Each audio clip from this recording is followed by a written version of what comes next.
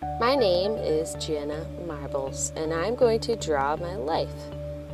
I was born in upstate New York, and my parents had my brother, but he is really tall. He's like 6'5", so that's him. And then they had me 2 years later. And my dad loves Subarus, and he's also a chemist.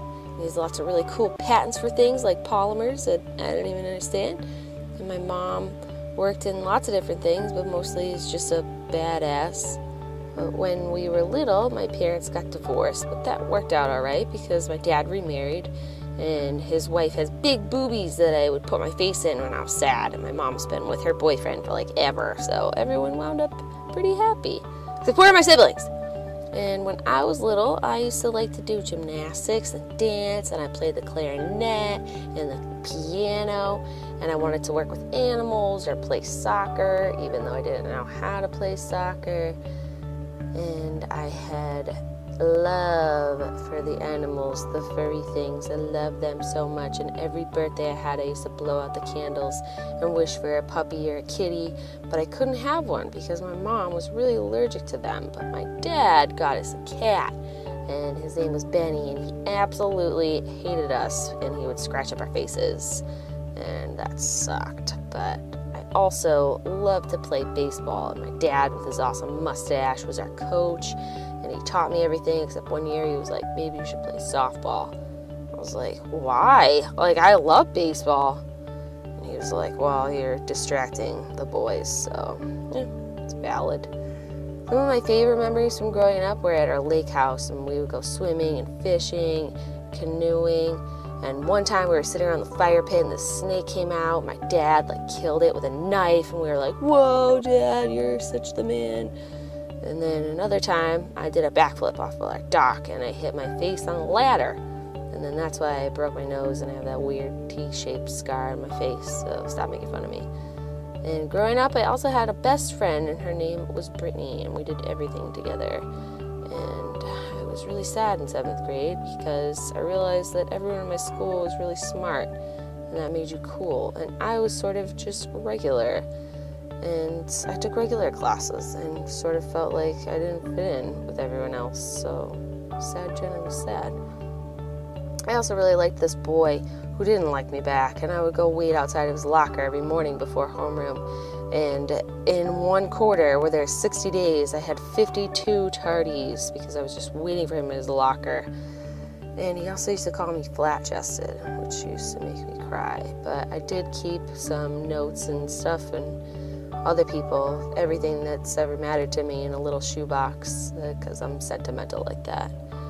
And when I got to high school, my best friend dropped out, so I was really lonely. But in 9th grade, I met this boy named Willie in gym class, and we wound up dating each other for 4 years. And we eventually broke up to go to school, but that was really nice.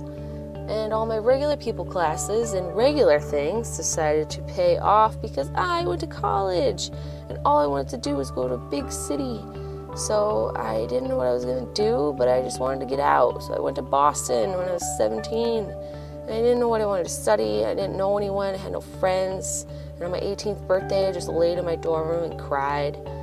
And sad Jenna was really sad, but it didn't last for too long because I played softball.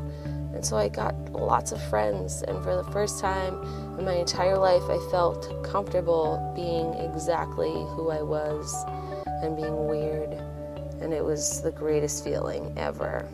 I also got a MacBook computer, and I taught myself how to edit with iMovie, and I used to make these funny videos for myself, but I didn't think anyone else would ever think they were funny. And then I went to grad school, and I got a master's degree. When I was 22, and I thought my life was starting. I was so excited. Me and my friend were going to move to Texas, and then she bailed on me last minute. And I thought my whole life was over, you ruined everything. And now all my weird part-time jobs, like go-go dancing and bartending and working in a tanning salon, were my full-time jobs. And I had no job in my field, and I was so sad and confused. And then one day I was locked out of my apartment, and this boy was moving in upstairs, and I was like, I've never seen you here before. And he was like, I've never seen you here before. I was like, that's because you're moving. All right, whatever. You're weird. I gotta go. And so I jumped in through my window, and he just stood there and watched me. But I guess that was endearing because we dated. And we even started a little dog family together and moved in and had a family. And then my whole life changed because I got a job at barstoolsports.com. And the owner, Dave Portnoy, asked me if I wanted to be his assistant. And I cried because I was so excited. And he taught me everything about the internet, like how to be funny and how to blog and how everything worked. And one day on my way home from the office, I got the idea of the How to Trick People into Thinking You're Good Looking video. And so I made it. And Dave even put it on the website, and more people saw it. And I was so excited and nervous. And he gave me my own website to write. So I did that for like 6 months. Except I realized that it wasn't really making me happy, and I wanted to make videos. And he sort of knew that too, but we could never see eye to eye, and sort of ended badly. And then I was back to really sad Jenna. No job, no direction, don't know what I'm doing. So I just decided to make videos again after 6 months of not doing it because that's all I liked doing. And then I found the YouTube community, this cool, amazing group of people that had these awesome videos, except they all lived in Los Angeles and I lived in Boston, so I went to visit and I loved it. And then a year later, I saved up enough money and asked Max to go with me, and he did. And so we moved to Sunshine Land. But as you guys know, Max and I broke up about 4 months ago. And it was really sad, and it's been really hard because I don't really know anyone here. But life is complicated, and you never know what's going to happen. But if it's meant to be, it'll be. And if it's not, it won't. But now I'm sad Jenna again, and I don't know what I'm doing. And I think if I had it all figured out, I would be doing something wrong, because I think it makes it so that you can't grow. And you have to be confused in life, or else you won't grow. But all I know is that YouTube makes me really happy, and all of you make me really happy. And without your love and support, I would be lost. And I always thought that if you have someone you love or something you love, that life would be easy, but it's not. And I still have no idea what I want to do with my life.